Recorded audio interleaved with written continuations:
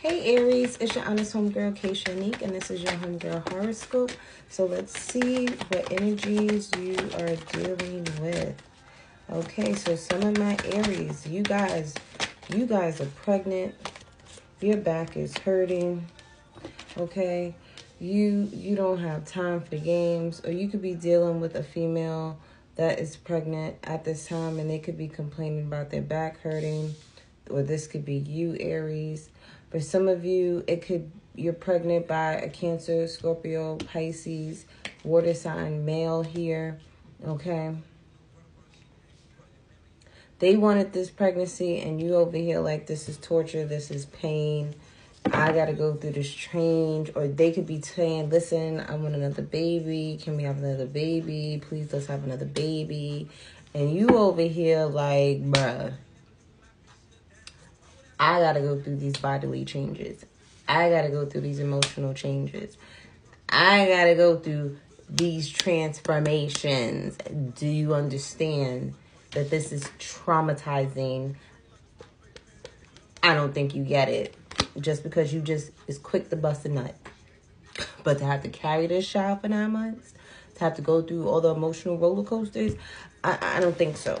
Some of you are thinking about being pregnant or when you were pregnant, and you're like, it wasn't pleasant, baby.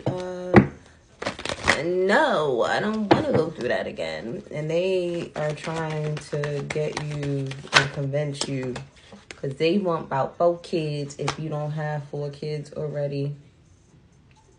Or they want a family of 4 if you don't have a family of 4 yet. Or you want a family of 4. Some of you may take this leap of faith, okay? Some of you may have the courage to take on what this divine masculine wants from you. And you're doing it because you love them, okay? Or they may want another child and you're doing this with them because you love them, type of energy here. Okay, I really feel like for some of you guys, you want a family of your own if you don't have one yet. Or you could be dealing with someone that already has 4 kids or has children already, but you don't have any of your own. And you're taking a leap of faith of stepping up and saying, okay, if I have a baby with this person, I'm going to be not just the father to my kid with this person, but the kids that she previously had or he had before you came along. It's like blended families here for some of you Aries here. Okay, you may have a blended family or you're about to have a blended family. Is there anything else for Aries? Aries, for some of you guys, you're passionate about like being family oriented. Like you want something to last forever. Like you want to have all the family gatherings at your house.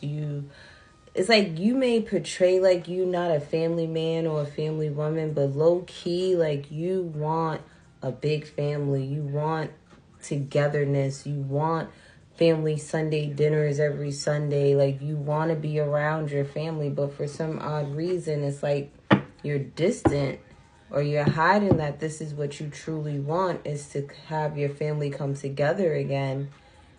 But there needs to be some type of change here.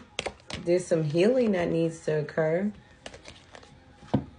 And it's like you may have, like a mother ancestor that has crossed over, that's tired of seeing the family not together. And she may be nudging you and pushing you to do that, to change your ways. And maybe you cut everybody off. Who knows? Because y'all good for cutting people the fuck off and ghosting people. So maybe you're mother, grandmother, somebody's nudging you to be more passionate about being connected to family.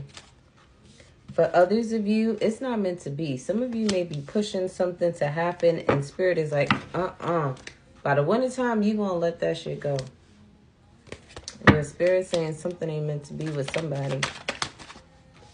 Yeah, protect yourself, because the reason why you probably even thinking the way you thinking is due to somebody doing candle magic, manipulating your energy. Or you could be doing this to somebody.